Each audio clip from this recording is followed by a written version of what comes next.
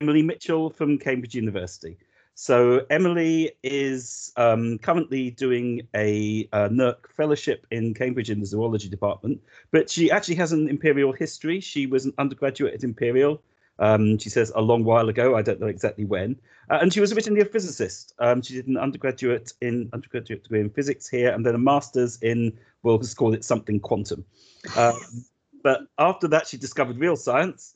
And has moved into paleontology, did a PhD at Cambridge with Nick Butterfield on the Ediacaran fauna, and is now continuing to work on these amazing late Precambrian fossils, and is here to give us a talk on the way in which we can apply modern ecological methods and all sorts of clever methods, in fact, to get a better understanding of the communities at the end of the Paleozoic, the end of the Precambrian, and some of these weird creatures that we find. So, Emily, if I can pass over to you. Thank you, Mark. It's really lovely to be here. Thank you so much for inviting me. So I work at the University of Cambridge in the Department of Zoology now, trying to understand the origins and evolution of early animals. So the first animals are found in the fossil record during the Ediacaran time period, around 580 million years ago. Prior to the Ediacaran, life was microbial, and after the Ediacaran is a Cambrian explosion, where we see all modern animals first appear in the fossil record. And it was during the Ediacaran that we see some of the most important innovations for animals first appear. Most notably is large body size and the first animals, but you also get the first evidence of mobility, the first bilaterians, the first bimineralizers, so that's reef builders, and the first evidence of predation. So the macrofossils of the Ediacaran form three main assemblages: the Avalon, the White Sea, and the Nama. For the most part, they cover different time periods and environments. The oldest, the Avalon, has fossils found exclusively in a deep water setting, about 1 kilometre deep, and consists of fossil localities mainly from Newfoundland, Canada, and Charnwood Forest here in the UK and Leicestershire. The White Sea assemblage is shallow water, found mainly in Australia and Russia, while the Nama assemblage is found mostly in Namibia. So most of my work to date has focused on the Avalon. So I'll be talking mostly about these fossils, but also towards the end talking more about later on fossils. So the first ever fossil found in rocks known to be Precambrian was this Charnia, which was found here in the UK by school children in the 1950s. So this fossil is incredibly important because it demonstrated that life existed prior to the Cambrian. The fossil record prior to Charnia's discovery was something that really worried Darwin. He saw that the sudden appearance of fossils in Cambrian rocks, things like trilobites. However, if his ideas of natural selection were correct, then animal life shouldn't just suddenly appear, it should have a gradual build-up. And these Ediacaran fossils do exactly that. So most of the Ediacaran organisms belong to clades called rangiomorphs, like this Charnia. Now, these rangiomorphs exhibit fractal style branching. That is, they have branches, which have branches, which have branches, sometimes down to 5 different orders of branching level. But these are very, very problematic because while they look superficially like plants, because they're found in very deep water rocks, we know they can't have been photosynthetic. Their unique anatomies aren't found anywhere else in the fossil record or alive today. So it's still not very clear what they were. In fact, they're so problematic, pretty much every group has been suggested. Seaweeds, microbial colonies, giant protists, lichen, fungi, and even a now extinct kingdom. The idea was that life got big and complex, but ultimately failed and died out, paving the way for animals to rise in the Cambrian. But now we know these ideas are not correct. So analyses by Frankine Dunn at Oxford looked into how these Ediacaran fossils grew. And by comparing the different modes of growth to different groups of different organisms, such as fungi and plants, she determined they couldn't be algal because their growth zones are very different, and they couldn't be fungi either. Therefore, she placed them very broadly within the eumetazoans. But so far, it's not been possible to place them more precisely. So younger fossils, such as this Dickinsonia, from the White Sea assemblage, has been used to, well, because it's been really exceptionally preserved with organic molecules, we've been able to use biomarkers in order to ascertain that this too was broadly a metazoan and wasn't something like a sponge or something different. So we know that Ediacaran organisms are indeed the first animals to have existed. But because these Ediacaran fossils lack clear analogues with anything alive today or elsewhere in the fossil record, there's a lot of uncertainty and fundamental questions that remain. So, what are Ediacaran organisms? Why did life become large when it did? And what were the drivers of early animal evolution? So I'm going to be talking to you today about how my work has addressed various aspects of these questions. So given that we don't have any clear analogues with anything else fossil or alive today, how can we go about investigating Ediacaran organisms? Well, fortunately, the fossil preservation is exceptional. Entire communities of thousands of immobile organisms were preserved under volcanic ash flows. So rather like Pompeii, everything was captured where it was living, creating multiple censuses of Ediacaran life. So here we've got Mistaken Point in Newfoundland, which is actually a UNESCO World Heritage Site because of its importance to understanding the evolution of life on Earth. These are the D and E surface, which we'll be hearing a lot about. And each one of these has literally thousands of fossils preserved on them. And here we can see some of them here. You can see the volcanic ash that killed them. And where the ash has eroded away, you can see the fossils. And so you get these fronds that have these holdfast discs and stems, and then the rangimorph type branching features here. And what this means, this exceptional preservation, is that if we can map out these communities, we have an exceptional data set available to us. So how do we go about creating maps? Now, this is non-trivial. You often see in talks these wonderful fieldwork photos with bright blue skies, but Newfoundland, as anyone who has been there will know, is often incredibly foggy and incredibly miserable, in terms of the weather at least. This means that photography is hard. The fossils are low relief, and when the light is good, they look absolutely amazing. Most of the time, it's very hard to make out any features. In fact, the worst field season I had, we only had this really perfect light for 2 half-hour slots. This really limits how useful photography can be in capturing these fossils. So over the last 6 years, I've been using a new approach to mapping out these communities. Me and my field team use a combination of LiDAR to capture the large-scale bedding plane features and a handheld laser line probe. So this laser here is normally used for aerospace and manufacturing, but rather unusually, I've taken it out into the field to map out these communities. So you can see here, you hold the laser and it's attached by a mechanical arm to a tripod, and you pass the laser over the fossils. Now you can see the laser here, the line, and then this captures the 3-dimensional surface here. And very importantly, it doesn't damage the fossils in any way. These are very, very well protected sites. You can't collect the fossils. You can't even walk on the surface wearing normal shoes. You have to wear protective neoprene boots instead. And so by passing the laser over the surface, you get this 3D surface with up to 14 micron resolution. But this takes quite a lot of time. So this is a time-lapse video of an hour, and we're scanning about 1 meter square. You can see the tripod here and the mechanical arm, and we pass it very slowly over the fossil surface. But it's worth all the time that it takes, because the data set that I've created over these last years contains every deep sea community, that's with more than 100 specimens on, from this time period. So this combination of LiDAR to capture the large features and the micron level detail to capture the features enables me to get digital data in the field and then bring it back to Cambridge and actually spend the time that's needed to analysing it fully. So here are 10 of the surfaces that I've mapped up and analysed so far. The grey areas represent the areas that have been mapped out. The colours correspond to different sorts of species. The size of the disc represents the specimen height into the bedding plane. Now you can see there's a lot of different sorts of surfaces. We have some that are dominated by just one taxa, such as H14 here. Some are very, very diverse, like E surface. You have bed B in Chelmwood Forest that has a lot of very large specimens on, whereas other surfaces, such as Bristly Cove and Spaniard Spey, only have very small specimens. So you have very, very high beta diversity, so that's diversity between different bedding planes.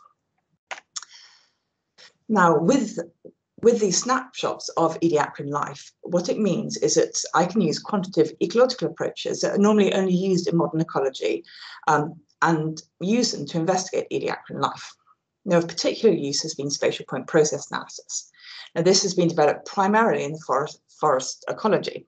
The idea behind these analyses is you mark up the points of where all the different specimens are with different colours corresponding to different species, and then you leave behind a point map, so that different biological and ecological processes create different sorts of point maps. So, for example, with these deep sea corals, they're very food or resource restricted, so they need a certain amount of space around them in order to survive. If two are too close together, then there isn't enough food for both of them and one of them dies, and this leads to the segregation or spacing out of points. So what does marking up look like in practice? So here we've got a modern sea anemone community from over 2 kilometres deep. We can mark up where all the different sea anemones are living. And if we take away the background, we have a point map. And so this is the sort of point maps that we deal with a lot in the ediacaran. So what exactly does spatial point process analysis involve? So the first thing to assess is whether the points are randomly distributed, aggregated, or segregated. And this can be done in a few different ways, but what's particularly useful is using pair correlation functions, or PCFs. The idea behind pair correlation functions is for every point, you work out the density of other points around each fossil specimen or point, and that corresponds to the distance on the x-axis, the radius away from the points. The PCF is the strength of density changes, so PCF equals 1 is perfectly random. If it's 4, then it's 4 times as dense as you'd expect by random. If the grey area is a Monte Carlo simulation envelope, which helps us to assess whether the observed data is actually significantly different to what we'd expect from random or from our other models. If it's greater than 1, then it's aggregated, and below 1 is segregated. But the power of spatial analyses really kicks in when you start comparing different types of aggregation or segregation models, because these patterns correspond to different underlying biological and ecological processes. So Thomas clusters, for example, where you have a cluster which is denser in the center than towards the edge, these correspond to reproductive dispersal events. So rather like trees spreading seeds around the parent, this has a specific sort of pair correlation function. Another type of aggregation is the heterogeneous possum model, which is where you have random distributions on the underlying background or environment. So, for example, if you're mapping out where trees are in the ocean, you only find them on islands and you don't find them on the sea. So this would produce your islands or your heterogeneous possum models. And what this means is that by comparing the observed data to different sorts of models, such as Thomas clusters and heterogeneous possum models, we can infer what the most likely underlying processes that contributes to the patterns that we're seeing. And these relatively simple models can combine into more complex ones. So you can get double Thomas cluster models, which correspond to 2 dispersal limited reproductive events, or Thomas clusters on heterogeneous possum backgrounds, which correspond to reproductive events on a background environment. But the reason that these are quite so useful in the ediacaran is that the broad groups of spatial models can be classified broadly into biologically driven processes or environmentally driven processes. And this enables us to determine the most likely underlying drivers for these communities. So to illustrate this, I'm going to go back to our sea anemones and try to fit a random model to the data. Now here we've got, we can see the PD value. So this is referred to as a p-value in the forest literature, but it should be thought of more as an r-squared value, because if we have a PD value equal to 0, we have no model, no observed, the observed data does not fit the model at all, and if the PD value is equal to 1, then there's a perfect model fit. So with modern spatial analyses, we can see what the underlying background environment is on the centimetre scale. We can't in the ediacaran, so we can make approximations by doing density maps. So this, and we can see for the sea anemones, this density map, which comes just from the sea anemones, does actually correspond to the underlying environment pretty well. So we can then test how well this environment fits the sea anemones, and we can see that it describes about 43% of the data. If we look instead at dispersal models, Thomas cluster models, we can see that's a little bit better. But when we combine them all together, we see we have a very strong model fit of 88% of the data can be described by reproductive events on a background environment. So now to address our Ediacaran questions. So how do we go about working out what Ediacaran organisms were?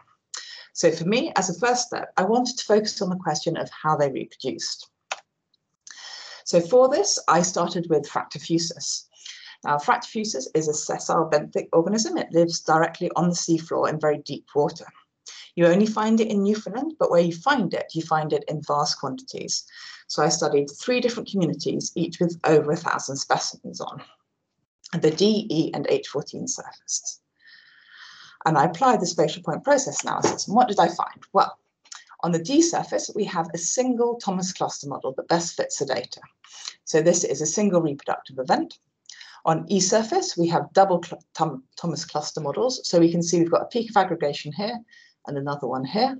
And it's the same on H14. We have a peak of aggregation and then the longer aggregation peak here. Now we know that Thomas clusters indicate reproductive events. So what this suggests is that we've got multiple reproduction events happening on these surfaces. But we really want to test this. And so one way of doing that is to look at the different sizes. So we'd expect the small ones to cluster around the medium ones and the medium ones around the largest ones. And we'd expect them to have different sorts of spatial distributions depending on whether or not they were a result of reproduction or had come in the water colonizing from elsewhere. And what we find is these size classes are very different. The largest Fractifusus have a random distribution. Medium ones, a single Thomas cluster. So that's a single reproductive event, and large Fractifusus are double Thomas clusters. And what's more, if we look at the patterns between the size classes, we find, well, we confirm that the small ones go around the medium ones around the large ones. But what's causing this reproduction? So there are 3 ways that modern sessile benthic organisms like sponges and corals reproduce. They can reproduce using fragments or buds. They can reproduce using releasing their gametes into the water, or they can reproduce using stolon or runners, rather like strawberry plants or spider plants. So I've mapped out over 7,000 Fractifusus now, and the vast majority of them, you don't see any evidence of these buds or fragments. In fact, you often see little Fractifusus under 1 centimetre long that look just like smaller versions of the big ones. So the question then becomes, what is the reproductive mode that's creating these generations of Fractifusus?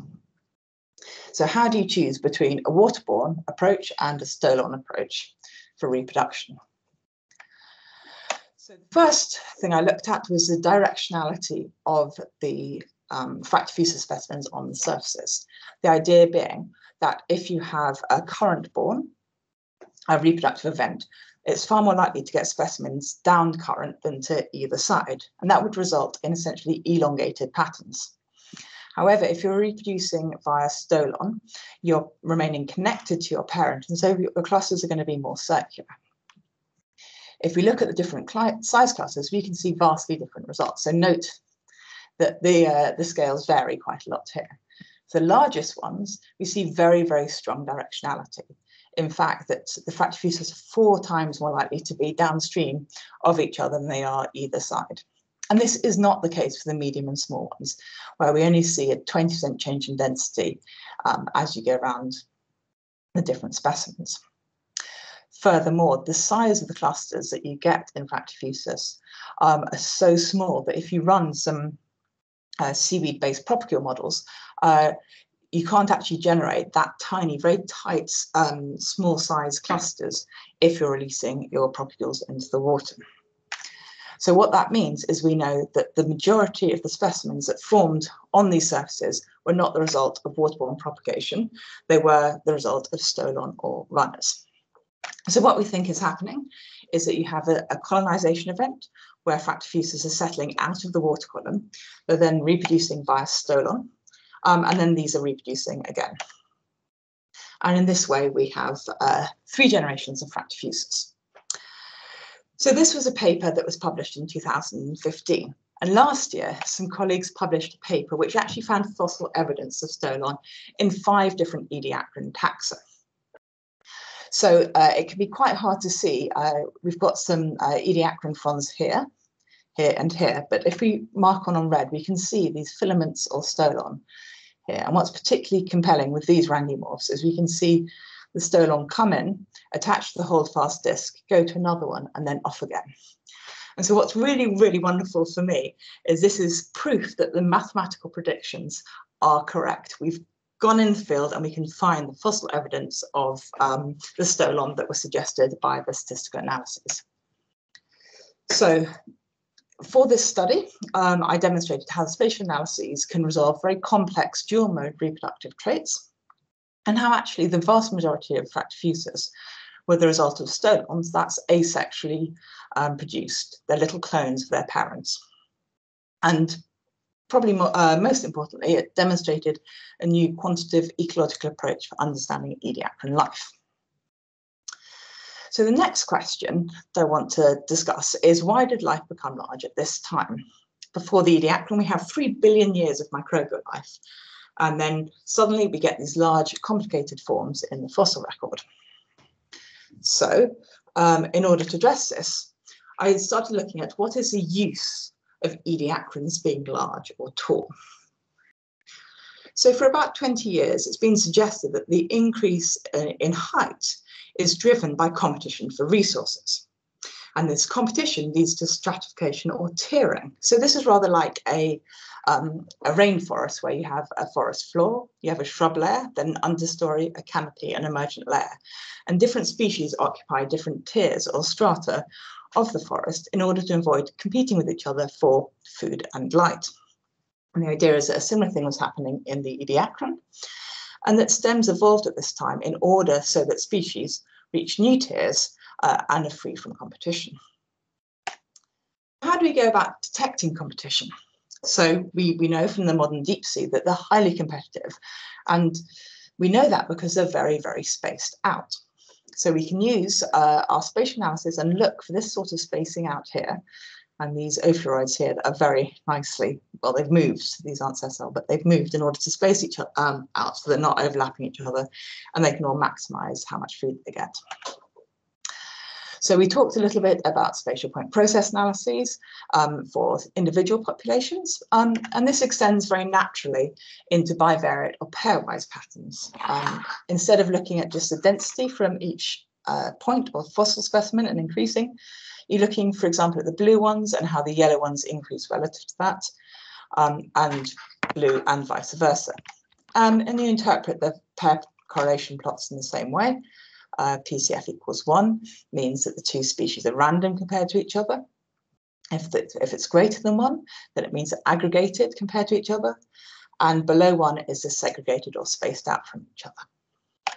What's crucial when it comes to competition is determining whether the segregation we're seeing is due to habitat segregation or resource competition segregation. So habitat segregation would occur when you've got the clustering together of points, and they're segregated relative to each other, not because they're interacting directly, but because the resources that they're relying on are themselves segregated from each other. With resource competition, it's a bit different because you tend to get different spatial behaviors at different sizes. Because competition is more likely to occur when you have large specimens because they need more resources. And this isn't what you see with habitat segregation. You don't get the same sort of size class based different patterns. So for example, small and large trees both live on the same islands, but 2 large trees won't necessarily be next to each other in the forest because then they'll be competing with each other. For this set of analyses, I used 3 surfaces, the famous D and E surface and another surface nearby called Lower Mistaken Point. So I looked at the interactions between and correlations between different taxa. And so what I found, so if we break down each non-random interaction or correlation, what we find is that, for example, with the fractifusus and prima candelabrum, we have an aggregated segregated pattern. So this is something that we see with resource competition, and we also see with habitat segregation. But if we cut them down into size classes, we've got the little ones are just aggregated and the large ones are segregated. And because we have this different size-based spatial patterns, we know we've got competition as opposed to a habitat segregation. But what's potentially surprising is that competition is actually quite limited in the Ediacaran. We only have 2 instances of competition occurring on the E surface, one on low mistaken point and none on D. This is very unlike modern benthic communities. If you think of something like a coral reef, everything competes with everything else for space and for food and or light, if you're and so the question then becomes, what is going on? Why is this so different? Perhaps what's going on is that tierings happen. If all populations are perfectly tiered, then we'd only expect limited competition to be occurring. So how do we go about quantifying the degree of tiering? So here's a nice little model situation. You've got 3 different taxa. We have the relative heights on the x-axis and the frequencies on the y-axis. And so these are the height distributions of each of the 3 taxa. Now in this scenario, you'd have a totally tiered, 100% tiered population because there isn't any overlap of any of the size distributions. But then if they're overlapping a little bit, you're having a reduction in the extent of tiering, or you might end up with a very overlapping or very non-tiered community. So here are the 3 surfaces where we quantify the degree of tiering. So the x-axis is a different species, and the y-axis is the height above the bedding plane. The darker the shade of blue, the more specimens that occupy that height or that tier. So what we can see is that the D surface is very tiered. There aren't many specimens which overlap each other. However, this is not the case at all with the E surface or the low mistaken point, where we see the vast majority of specimens don't occupy different tiers and are very overlapping. But is this because they're occupying different pairwise relationships? But actually, there isn't any correlation between the presence or strength of competition with tiering. So, for example, with fractifusus and feather dusters, not all of these species have been formally described yet. So we have some names like feather dusters and ostrich feathers. But we can see here we've got feather dusters and fractifusus. They do compete with each other, but they are very tiered. And in contrast, Beartheuchus and Bragatia don't compete with each other, but they aren't very tiered. So there isn't any consistent message coming out from this. So what's going on? So one approach to try and understand this is to look at the D surface and try and work out why it's different.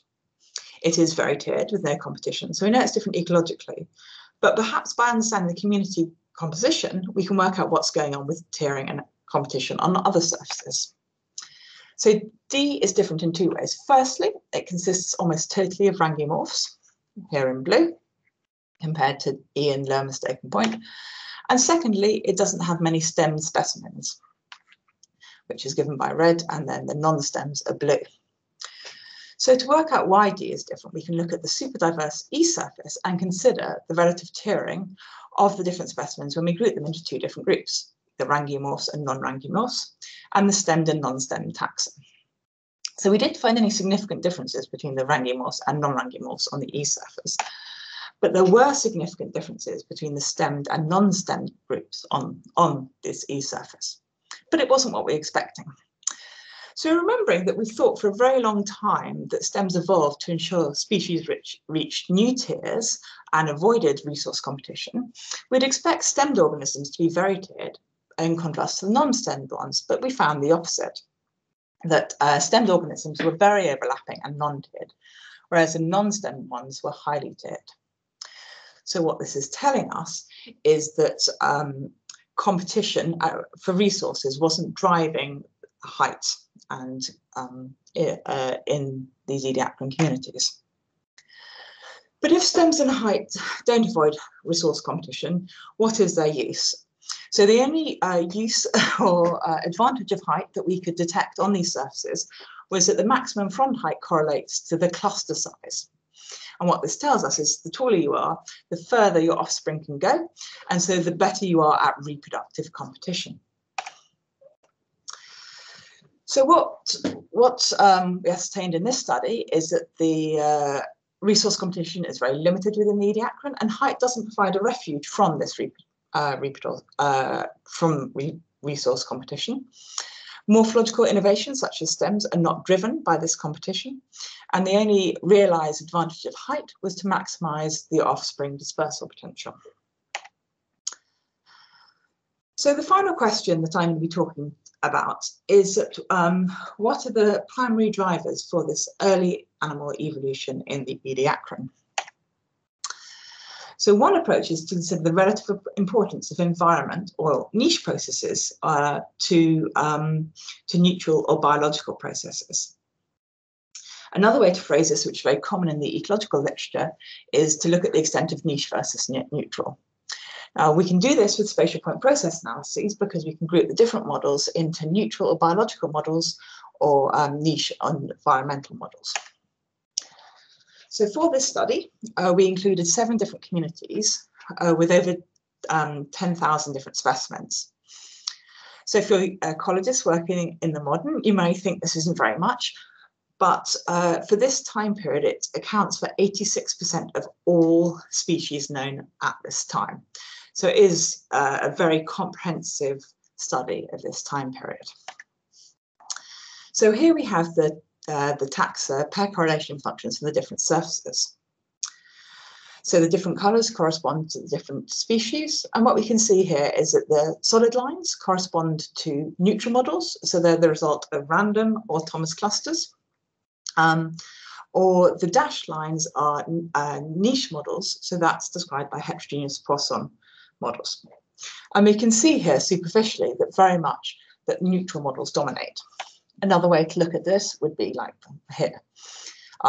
Very clearly, you can see that the vast majority of communities are driven by neutral processes with very limited niche processes, the exception being Spaniard's Bay.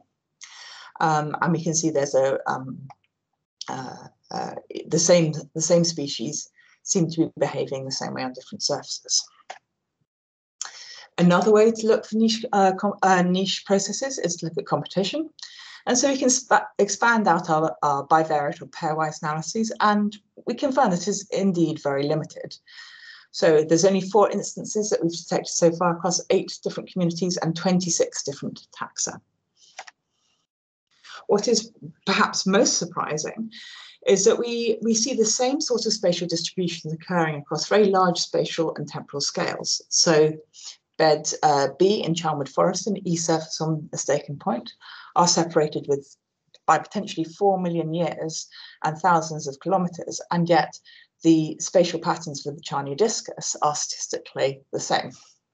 We see that with Fractifusus as well, in that the separated by potentially millions of years and thousands of kilometres, we're seeing the same sort of spatial patterns occurring across different surfaces. So what this has found is that the neutral processes dominated these early deep sea Ediacaran communities. And this corresponds to stochastic or probabilistic dynamics. You don't have a predictable deterministic response to the local environment. It's not, instead, it's much more up to chance. And what this suggests is that early animal diversification was driven by differences within the population rather than a systematic response to the local environment.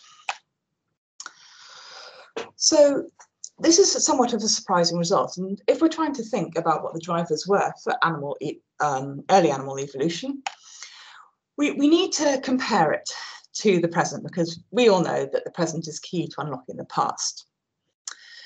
We know that in living systems, they're very strongly influenced by their local environment. Most of the work done so far using the spatial point process analysis has focused on forests, with very little being done until very recently on animal communities. So if we want to make direct comparisons, we need to work out what the best sort of Ediacaran system is to compare to the Ediacaran. And this is quite difficult. The Avalon assemblage is deep sea and suspension feeding dominated. But shallow water communities are dominated by encrusters such as corals, and they have much higher substrate coverage, up to 85%, if not more. Whereas Ediacaran, you have around 10% for most of the surfaces studied.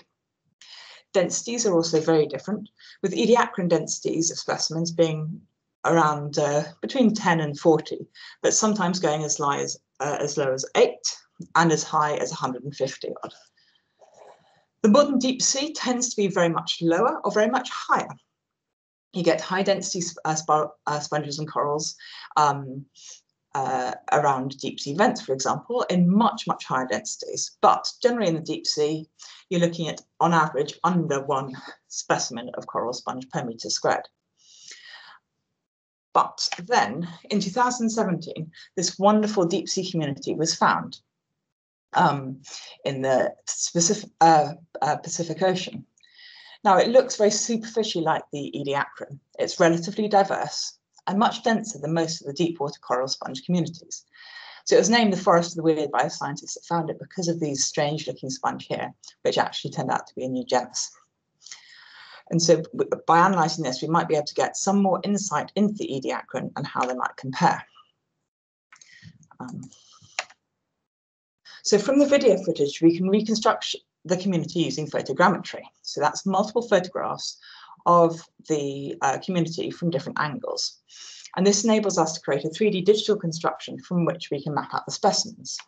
So here we've got the 3D community, and then this is the side view, which you can see we've captured the 3D topography of the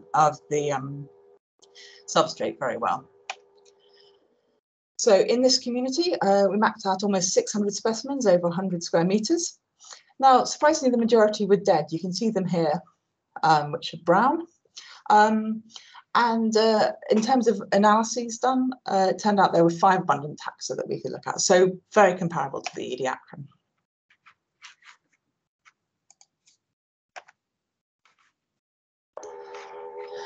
So what was very surprising about the Forest of Weird is that there was a huge wide range of processes that we found. There were habitat associations between taxa. There was density-dependent motility of some of the sponges. There's a competition over both small and large spatial scales, as well as facilitation and a couple of dispersal limited processes. Another interesting thing we found is that the same community composition has different population and pairwise interactions across the surface. And that the key taxa and the taxa interactions change depending on the density from biotic to abiotic. We can see here from this plot here that we've got a huge variety of different sorts of pair correlation functions. So if we go back to the Ediacaran, actually before we go back, what we find is that even though this is only one deep sea community from the modern, it's hugely complex compared to what we're seeing in the Ediacaran. There's a huge wide range of different processes, and they change over a lot of different spatial scales in comparison to somewhere like the E-surface, where we generally only have 1 or 2 processes, that's dispersal and reproductive events. So we're still a little bit tricky to work out what exactly is going on. So what we're going to do is we're going to extend our temporal and spatial scales for our Ediacaran analyses. So far, we've been focusing very much on the oldest one, the Avalon, but in order to understand how these systems evolve, we're going to expand out into the White Sea. So we've got these shallow water communities. There's the main difference between them. So we've got this Kimberella surface here, which is very diverse from the White Sea and Russia. We have surfaces from Australia, from the Urals, and from Kati Spit in Siberia, which is the only deep sea from this time period. And we can see a large range of new sorts of organisms. So we've got Dickinsonia from the Urals, and then on the Kimberella surface, we have Dickinsonia as well, but we also have Kimberella and Tribrachidium, and we have about 12 different species. If we first take our sessile spatial distributions, what we find is a mixture of environmentally driven and dispersally driven surfaces. So Australian Phoenicia have strong habitat associations, the best model by a heterogeneous possum model, whereas Catchy Spit in Siberia, which is deep water, is still very much dispersal limited. So it's a bit harder when we start looking at mobile taxa because we don't have the large bank of different models that we have for sessile taxa. So instead of describing their life history traits, we're looking a little bit more at the behavioral ecology.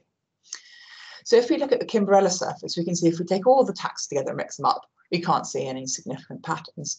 But this changes if we split them up into different groups. So we can see here that the Kimberella which is a mobile organism, is aggregated, but compared to the scratch marks it leaves while feeding, it's segregated. So what this suggests is that Kimberella is able to detect where it's been and where it's fed and avoid them in the future. For the Dickinsonia surface, what we found is that the small Dickinsonia are aggregated, while the large ones are segregated. And this suggests that the small ones are trying to stay together, which organisms can do. They could be feeding, or they could be trying to protect each other from large currents. Is a big problem for Dickinsonia. Whereas the large ones are less susceptible to these sorts of things. So they tend to space out more, looking for food. So what we find is very much a setting-dependent behaviour. The deep water communities are dominated by neutral processes, whereas the shallow water communities are dominated by niche processes. Now, unfortunately, we've only got the fossil sites that we've got, and there isn't enough deep water sites that are young or shallow water sites that are old to really pull apart the difference, statistically at least, between how much of this is a temporal trend and how much is environmental. But we did propose that there could be I guess a system of diversification occurring in the Ediacaran that is consistent with the patterns that we found. So in the Ediacaran, we start with the Avalon, which is relatively low diversity, and we increase the diversity throughout the Ediacaran. And so if we start with the oldest assemblage, there's very little influence on of the environment on the organisms, and very little habitat heterogeneity. So prior to grazers and tritophores, the particulate organic carbon or particulate organic matter flux would have been dominated very much by relatively homogeneous phytodetritus. But then in the white sea assemblage, we start getting mobile organisms, and mobile organisms feeding on the substrate and grazing. Now, our analyses have shown that once grazing had occurred, organisms such as Kimberella could avoid pre-grazed patches, with selective grazing accelerating further creation of mat heterogeneity and water column heterogeneity via differentiated particulate organic carbon. Then this differentiated POC and POM would have been transported to deeper settings by oceanic currents. The evolution of grazers would have therefore facilitated a shift towards size differentiated POC and POM, potentially increasing the heterogeneity of the deep sea habitat via water column heterogenization. And we know in the modern that where you have more habitat heterogeneity, you have more diversity. And so what this means is that potentially there's a mechanism for deep marine diversification. So our results are particularly interesting when taken into account with the previous hypothesis of early animal evolution. So Graham Budd and Soren Jensen introduced this savanna hypothesis to explain early animal diversification. It's called the savanna hypothesis because the idea is that humans developed hunting mechanisms to account for the heterogeneity of the African savanna. So in the Ediacaran, the savanna hypothesis suggests that early bilaterian diversification was driven by small-scale variations in local habitat, primarily caused by the spatial distributions of sessile organisms. They then argue that it was a drive to find these heterogeneous distributed resources that led to novel evolutionary innovations such as mobility and eyes, in a similar way to early human evolution is thought to be driven for searching for resources. our results demonstrate that at least some of these early animal communities that contain mobile organisms were indeed influenced by these habitat variations. And we've described a mechanism that links early animal diversification and benthic habitat patchiness prior to the evolution of predators and widespread pelagic organisms. So this adaptation of Kimbrella that we've seen to preferentially go to places that haven't already been graved has the capacity to drive further diversification, initially dependent on the environmental setting, starting in shallow water, and then over time moving into deeper water. While we can't statistically test it based on what the known global fossil assemblages, if this hypothesis is correct, we'd expect deep water assemblages to diversify during the terminal Ediacaran and into the Cambrian. And that we have a chain of diversification starting in the Avalon by promoting marine habitat heterogeneities. So in terms of drivers of early animal evolution, we've shown that Ediacaran community ecology is very much dependent on environmental setting, and that the more diverse white sea assemblage has significant habitat associations and interactions. There does appear to be a correlation between tax diversity and the relative importance of habitat. And there's this possible start of feedback of increasing heterogeneity, leading to increased diversification as you approach the Cambrian. So to summarize this talk, and the three main questions that I put forward for the Ediacaran. What are Ediacaran organisms? So one way to start approaching this very, very difficult problem is to look at how they reproduce. And I've demonstrated how we can resolve complex dual mold reproductive traits using these sorts of analyses. When we're trying to work out why life became large at this point, we can look at what the benefits of being large were for these communities. And it wasn't competition for resources, it was to maximize their offspring dispersal and their reproductive competition. And when we're thinking more generally about what the drivers were for early animal evolution, we know that there's a stochastic or probabilistic start, but then as you go through time towards Cambrian, you get increasing environmental influence. So all that's left is for me to thank my funding bodies and all the people that's helped me with this work and in the field. And I'm very much looking forward to any questions that you might have. Thank you. Thank you. Oh, that was lots of really good first science in there, which I absolutely 100% approve of. It's good stuff. Right, does anyone have any questions? We've got a few minutes. Not, then I certainly have some. But anyone else first before I start chipping in? I think I had quite a lot of questions that you then subsequently answered on the next slide. So maybe that's to a lot of other people. Peter. There we go. Sorry. So if you were to apply the same analytical methods to modern environments, are there diagnostic features which would suggest that a modern environment was stressed or not very well in some way? So, and would you then be able to tell whether or not you're dealing with a happy, healthy, stable environment in the geological past, or one that was somehow stressed or not very well?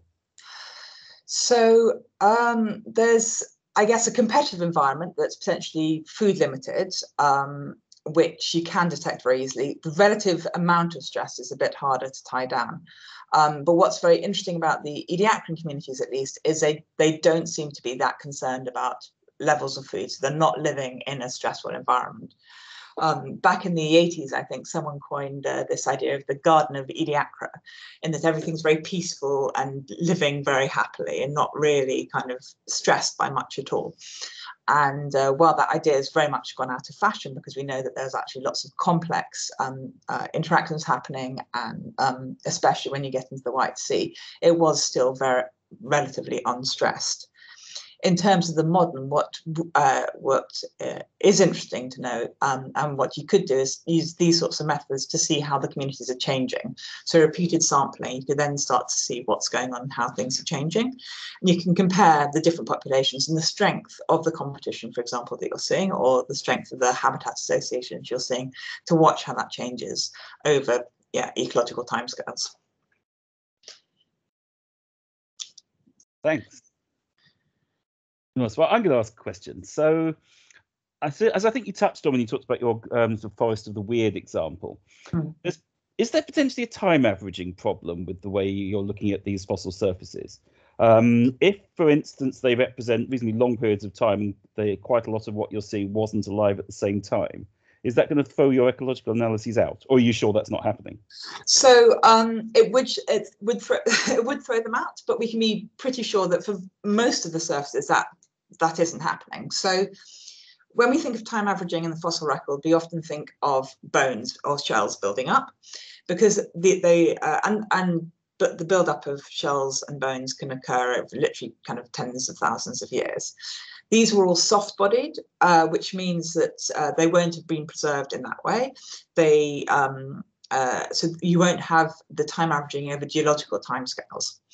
In terms of more ecological timescales, so if you have something that dies a day before it gets buried and preserved, that kind of doesn't matter because essentially all the processes that were occurring just before it died hadn't happened.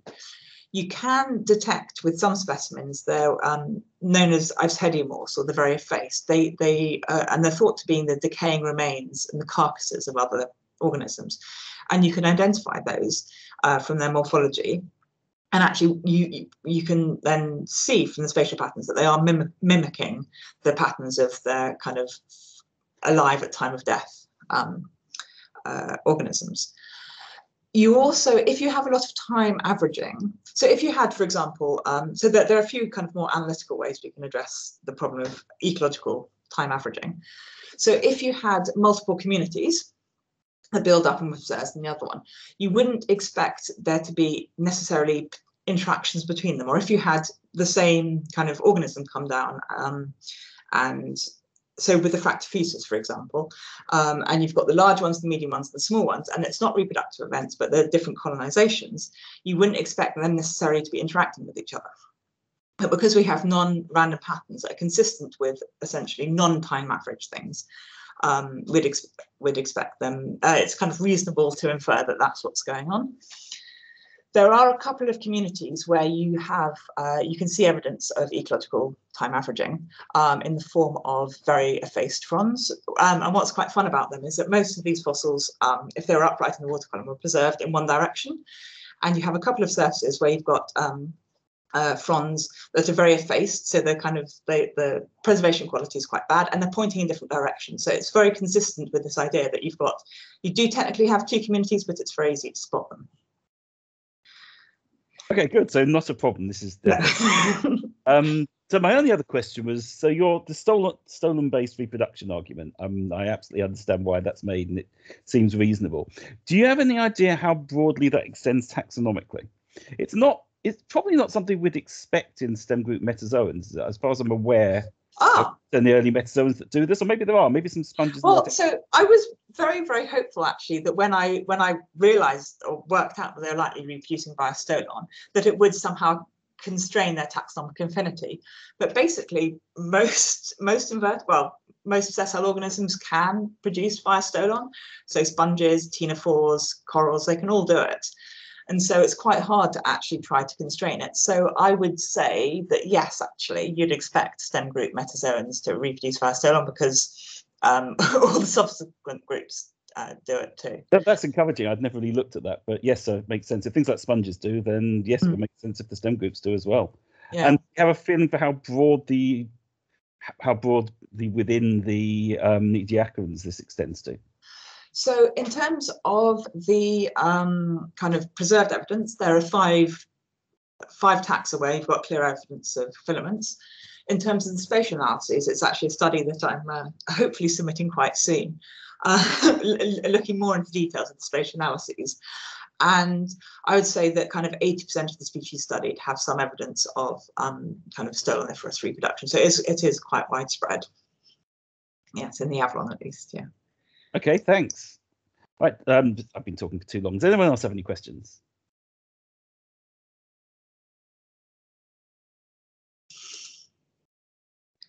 Silence. I would love to be able to get hold of some of the 3D models you've got, actually. I don't know if they're publicly available. Any chance of getting hold of that Forest of the Weird model? The basic problem with all the 3D model stuff is that they're very big and it's hard to host them without spending lots of money. I have some of the Ediacaran scans, the smaller ones, on Sketchfab. But the Forest of the Weird isn't on there. It's no, just I'd love to really use some of these in teaching, actually. So, cool. But yeah, well, maybe I'll have to. Yeah, I mean, so I have shared them, and people can then you can then print them out, for example, and look at them more closely. But yeah, we can chat more about right, sharing them. Right, this is definitely getting off topic. Right, okay. So if no one else got any other questions, we've just about reached 1 o'clock. So I just want to say thank you very much. I really enjoyed that. I mean, obviously, I'm a paleontologist, so I would, but no, I think the approach is really good, and it's good to see that we are slowly nibbling away at these difficult things, to work out exactly what they are and approach them from all sorts of interesting ways to get real data on them. So thank you very much. No problem. Right, all very much appreciated, and I'll be in touch.